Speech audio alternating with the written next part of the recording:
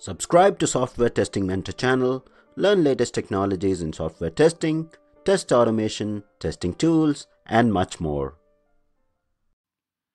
Hello friends, welcome to TestRail training. My name is Manish, and in this tutorial we'll learn how to add test plan in TestRail.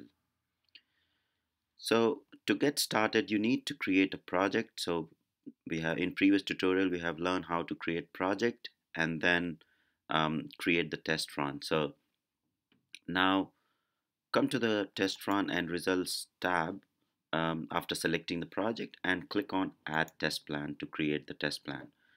So the relevance of test plan in TestRail is basically to include or to collate all the related test cases that needs to be executed on different set of different combinations. So for example, different OS and browser versions. Then you can have a test plan and then select the configuration of browser and OS, and there'll be multiple test runs created within that test plan for that combination. So that's the key relevance of having test plan in TestRail.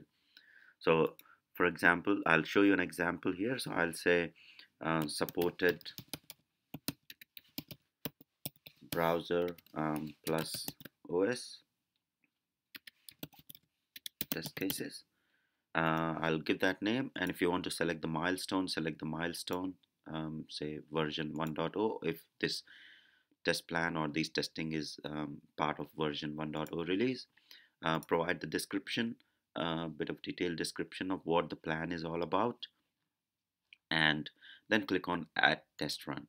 Once you click on add test run, you will get a sample test run here. And you can select the test cases. At the moment, all the test cases are included. So if you want to select a subset of test cases, then you can select a subset of the test cases by clicking on this select cases accordingly. Now the key benefit of having test plan is to have the configurations.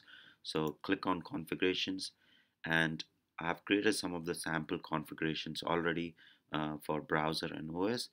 If you want to add new group and new configuration, you just click on add group and provide the name of the group that you want to add. I'll say database.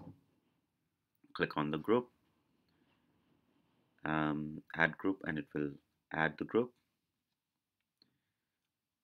Sorry, it's a bit slow at the moment.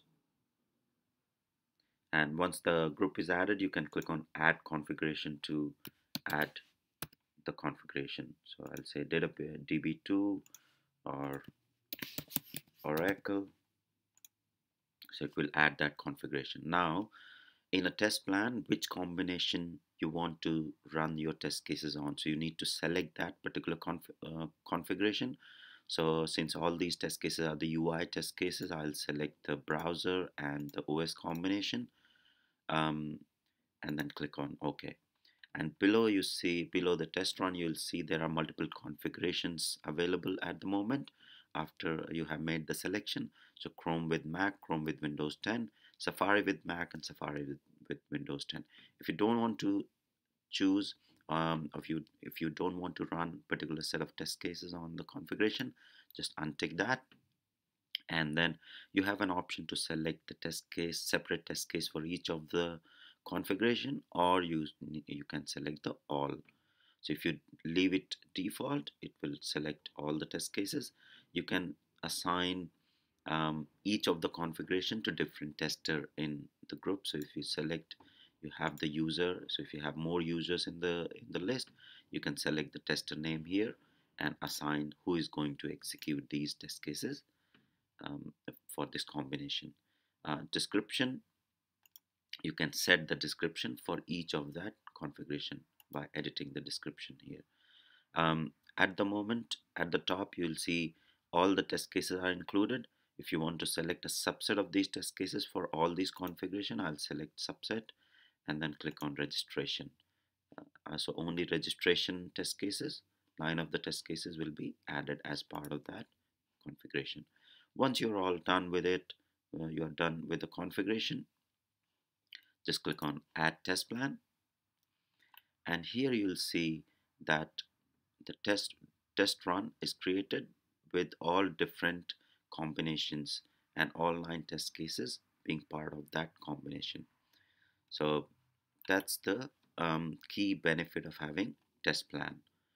If you go back, you'll see a different icon for the test plan and test run. So this was the standalone test run that I created with all the test cases, and this is the test plan, which includes the 9 registration test cases for different supported browser and OS combinations. So it will give me a clear picture how those registration test cases are performing in different browser and OS versions, and who is responsible for executing those test cases.